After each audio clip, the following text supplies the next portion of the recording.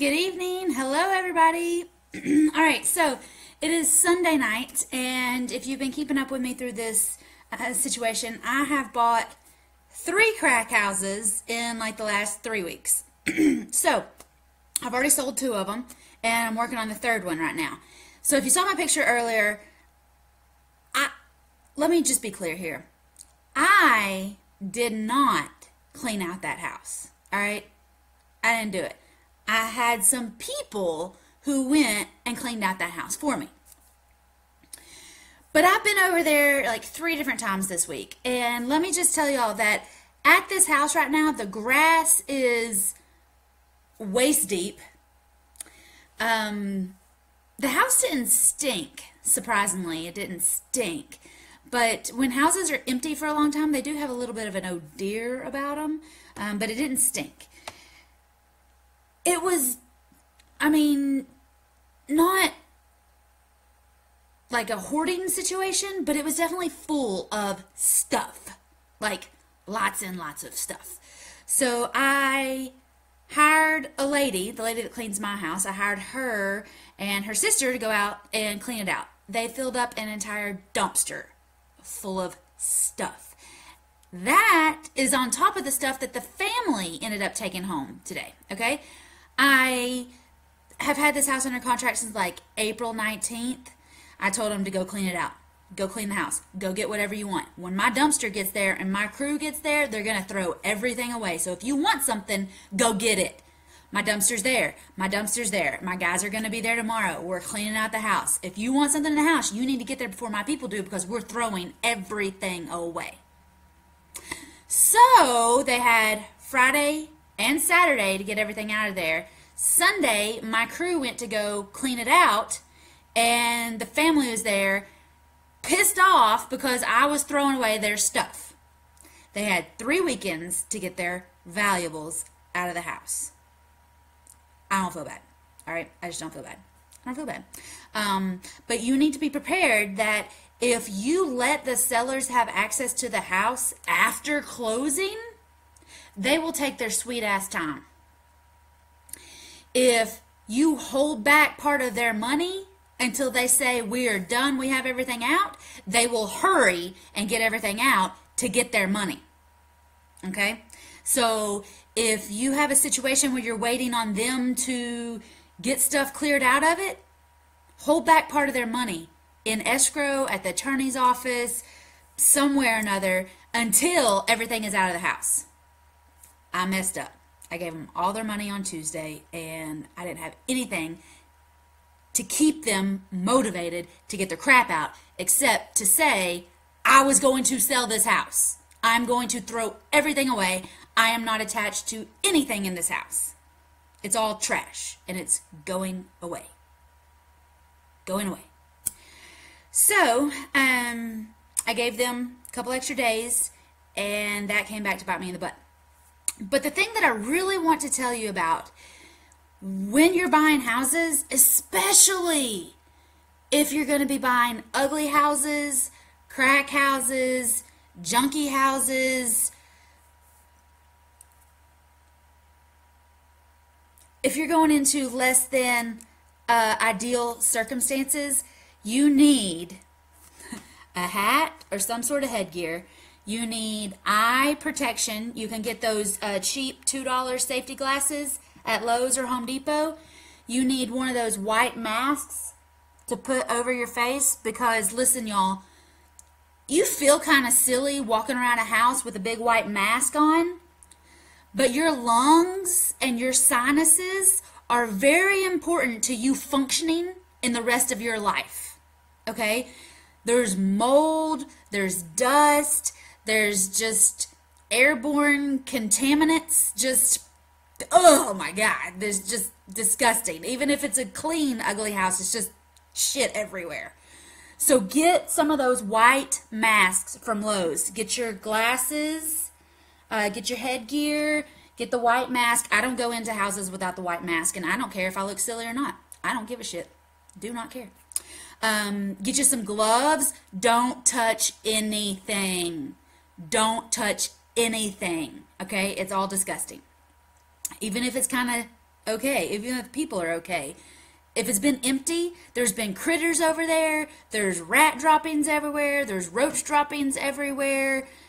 It's gross, all right? It might as well just be outside if nobody's been living in the house, okay? And I showed y'all a picture the other day. I'm wearing my rain boots on a nice, pretty sunny day.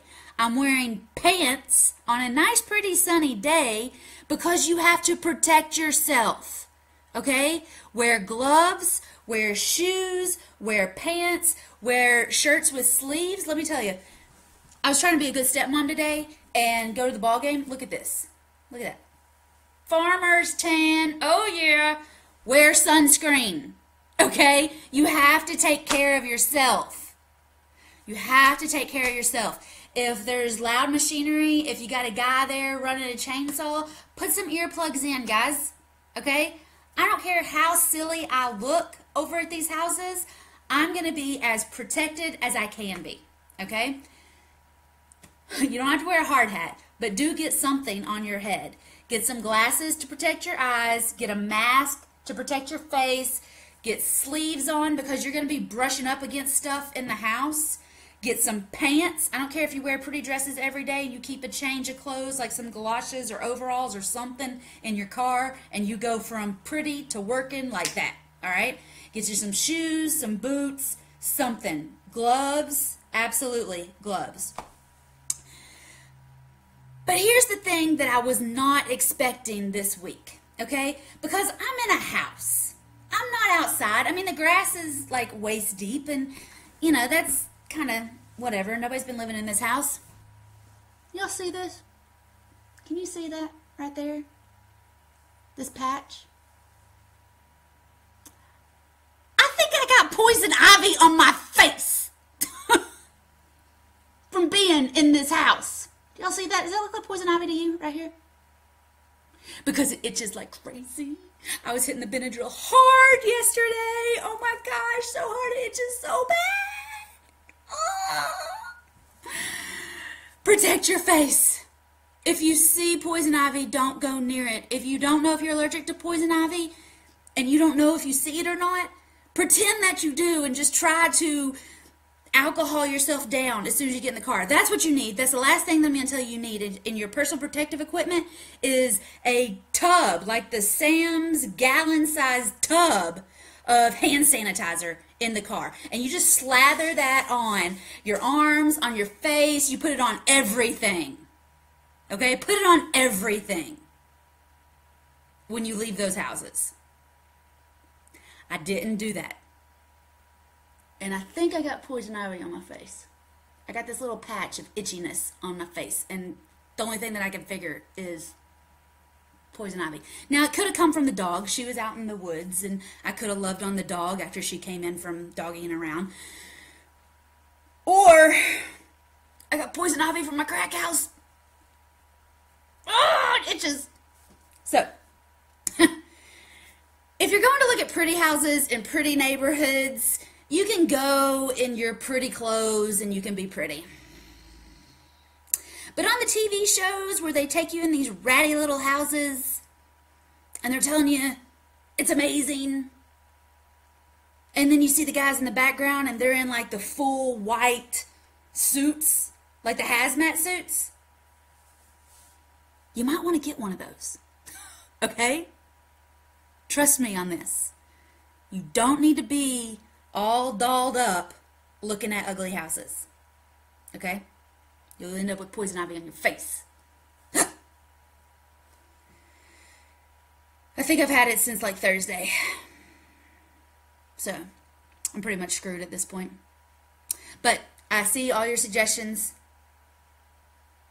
and I am going to be taking up all of those. The hand sanitizer in the car, lathering my face, would have been a good idea. Probably not good for my skin. Ashley, don't yell at me. But the poison ivy on my face, also not good for my skin. So, this is the shit that nobody tells you about real estate. Alright? You need, just like you have an emergency kit in your car, you need an emergency house kit in your car to protect yourself when you go look at these houses. So, that's all I wanted to tell you today. Except, now we've got the house cleaned out.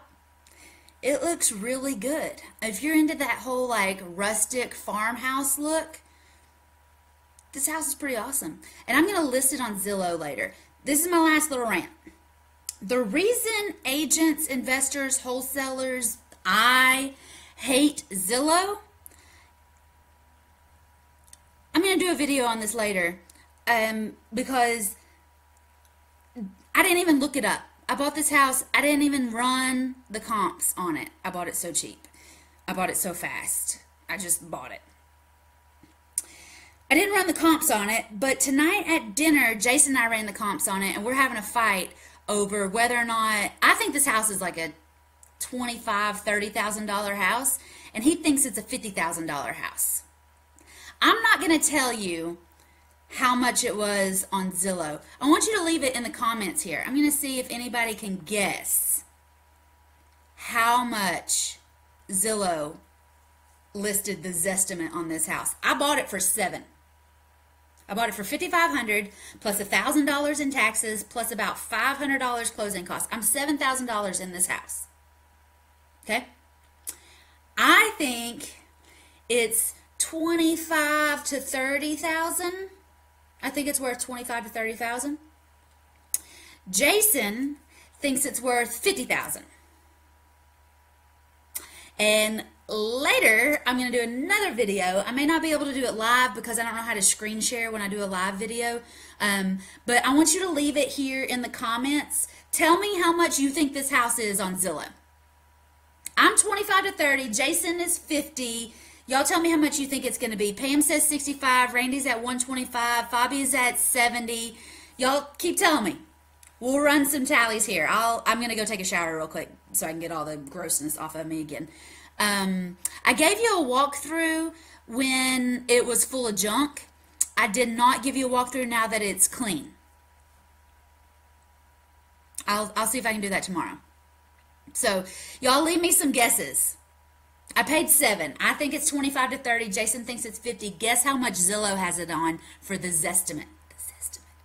This is going to prove why people in real estate hate Zillow and the Zestimate. So when you call me and tell me that the Zestimate says, and I laugh at you, this is going to be the reason that I'm going to use for now until forever as to why the Zestimate is crap.